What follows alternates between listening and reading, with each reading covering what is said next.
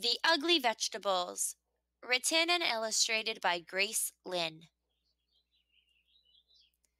In the spring, I helped my mother start our garden.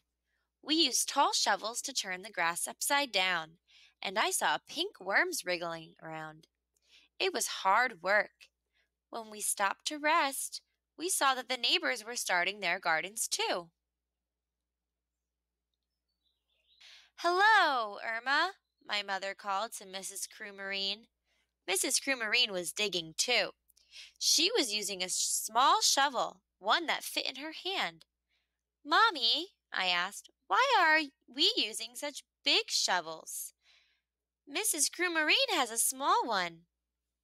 Because our garden needs more digging, she said. I helped my mother plant the seeds, and we dragged the hose to the garden. Hi, Linda. Hi, Mickey, I called to the Fitzgeralds. They were sprinkling water on their garden with green watering cans. Mommy, I asked, why are we using a hose? Linda and Mickey use watering cans. Because our garden needs more water, she said. Then my mother drew funny pictures on pieces of paper, and I stuck them into the garden. Hello, Roseanne, my mother called across the street to Mrs. Englehow. Mommy, I asked, why are we sticking these papers in the garden? Mrs. Englehow has seed packages in her garden. Because our garden is going to grow Chinese vegetables, she told me. These are the names of the vegetables in Chinese, so I can tell which plants are growing where. One day, I saw our garden growing. Little green stems that looked like grass had popped out from the ground. Our garden's growing! I yelled, Our garden's growing! I rushed over to the neighbors' gardens to see if theirs had grown. Their plants looked like little leaves. Mommy, I asked, why do our plants look like grass? The neighbors' plants look different. Because they are growing flowers, she said. Why can't we grow flowers? I asked. These are better than flowers, she said. Soon all the neighbors' gardens were blooming. Up and down the street grew rainbows of flowers. The wind always smelled sweet, and butterflies and bees flew everywhere. Everyone's garden was beautiful, except for ours. Our garden was all dark green and ugly. Why didn't we grow flowers? I asked again. These are better than flowers, Mommy said again. I looked, but saw only black, purple, green vines, fuzzy, wrinkled leaves, prickly stems, and a few little yellow flowers. I don't think so, I said. You wait and see, Mommy said. Before long, our vegetables grew. Some were big and lumpy, some were thin and green and covered with bumps. Some were just plain icky yellow. They were ugly vegetables. Sometimes I would go over to the neighbors and look at their pretty gardens. They would show the poppies and peonies and petunias to me, and I would feel sad that our garden wasn't as nice. One day, my mother and I picked the vegetables from the garden. We filled a whole wheelbarrow full of them. We wheeled them to the kitchen.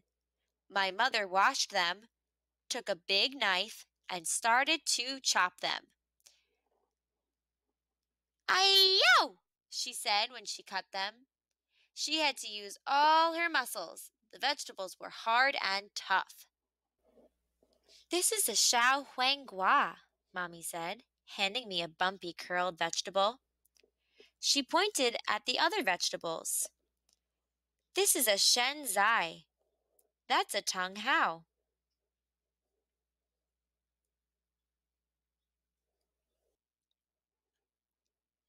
I went outside to play. While I was playing catch with Mickey, a magical aroma filled the air. I saw the neighbors standing on their porches with their eyes closed, smelling the sky. They took deep breaths of air, like they were trying to eat the smell. The wind carried it up and down the street. Even the bees and butterflies seemed to smell the scent in the breeze. I smelled it too. It made me hungry. And it was coming from my house. When I followed the smell to my house, my mother was putting a big bowl of soup on the table. The soup was yellow and red and green and pink. "This is a special soup," Mommy said, and she smiled. She gave me a small bowl full of it, and I tasted it. It was so good. The flavors of the soup seemed to dance in my mouth and laugh all the way down to my stomach. I smiled. "Do you like it?" Mommy asked me. I nodded and held out my bowl for some more. "It's made from our vegetables," she told me. Then the doorbell rang, and we ran to open the door. All our neighbors were standing at the door holding flowers. "We noticed you were cooking," Mr. Fitzgerald laughed as he held out his flowers. "We thought maybe you might be interested in a trade." We laughed, too, and my mother gave them each their own bowl of her special soup. My mother told them what each vegetable was and how she grew it. She gave them the soup recipe and put some soup into jars for them to take home. I ate 5 bowls of soup. It was the best dinner ever.